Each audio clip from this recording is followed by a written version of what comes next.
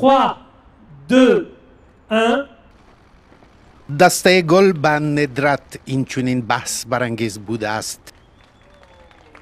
بعد از حدود 3 ماه مشاجره، لاله های غول پیکر جف کونز، هدیۀ ایالات متحده به فرانسه، بعد از سوءقصدهای سال 2015 و 2016 جمعۀ گذشته 4 ماه اکتبر نصب و افتتاح شد.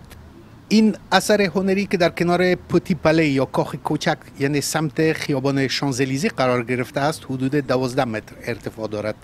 این دسته گل لاله 11 گل دارد و به گفته هنرمند نبود گل 12 نماد فقدان حاصل سوءقصدهای تروریستی است. جف کونز از برتولدی هنرمند فرانسوی یادآوری میکند و از روحیه او. برتولدی آفریننده مجسمه آزادی است که در گذشته از جانب فرانسه به ایالات متحده هدیه داده شده بود.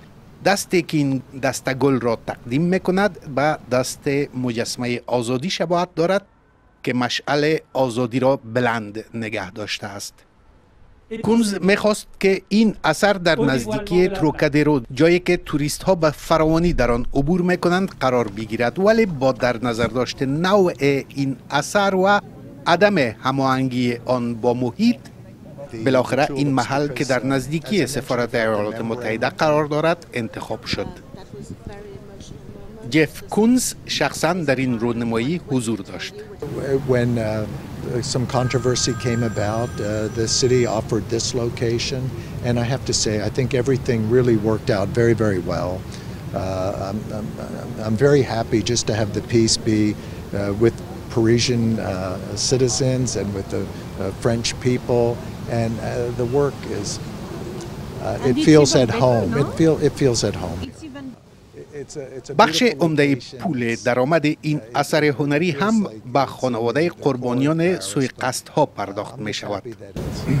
The proceeds from the copyright of the work, the revenues will go to the victims' families, 80%, and the remaining 20% will go to the city for the maintenance of the work.